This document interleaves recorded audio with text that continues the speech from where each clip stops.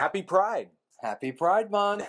It's going to be a long month. It is going to be a long month, but an exciting month. But a very exciting month. Yeah. We kick off things first with the KC Pride Fest, right? With our float. We're in the parade this year with a float. Which is with a Disney theme. Yeah, it's a Disney theme, but we can't reveal that. Right. So we have that. We're going to be performing with some of our sibling organizations here in Kansas City during the Pride Festival, which is going to be a little fun. And then it is a ramp-up week to Disney Pride in concert.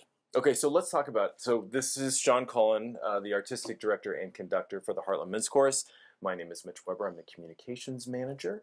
And Sean, let's first kind of start with, how did we get to Disney Pride? And you know, a lot of people might be thinking there's a lot going on politically, but I think it's safe to say this all started before any of that. Oh, yes. So this is the brainchild of the Boston Gay Men's Chorus.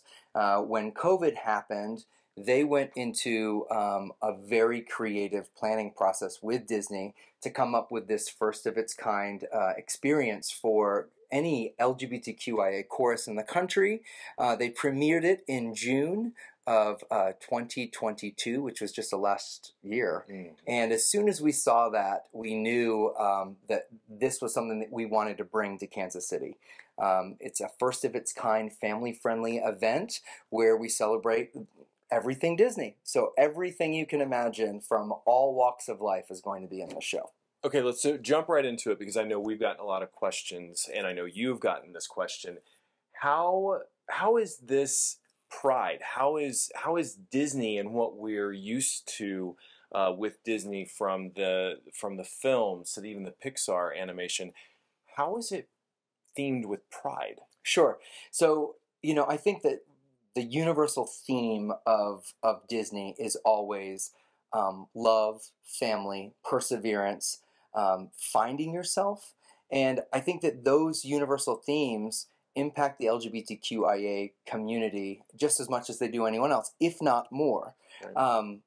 Members of our community often struggle to find identity. They're oftentimes kind of shunned away for being a little bit different or being unique. And Disney helps celebrate those differences and allows us to then turn that lens on ourselves and our community and say, we should be celebrated too.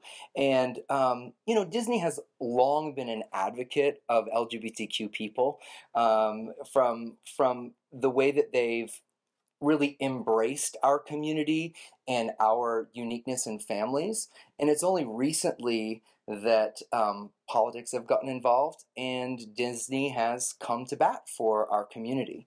So we're able to, in this performance, shape the different journeys that the music will take us to with our own narrations and our own stories about how we have been impacted and changed by the music and the storytelling of Disney. And it's also, I think, interesting. I'm also performing. I'm part of the chorus. And I also think it's interesting when you kind of look at some of these songs through our eyes. Yeah. They really do fit. And I think they can fit a lot of different people, no matter what community you're in. You can kind of relate to some of the struggles. Absolutely. We Are Outcast. That was a song I wasn't even familiar with. Yeah, from Hunchback of Notre Dame. Yeah. Yeah. And it really fits. Sure. And I think that no matter who you are, there's been a time in your life where you've felt X, Y, Z. In this scenario with Hunchback, the story of Quasimodo being, you know, damned to a bell tower for being different, and then only wanting to really be a part of everyone else and be a part of the people of the town and all of the happiness that brings to be feeling like you belong to something. I don't want to give away too much stuff, but I mean, if you think about the story of Hercules and going the distance, if you think about Mulan, going through a self-identity process, going against the grain, and then really owning who you are and coming through the other side, being that stronger human that we all strive to be. I think those are universal stories that are going to shine really bright in this show.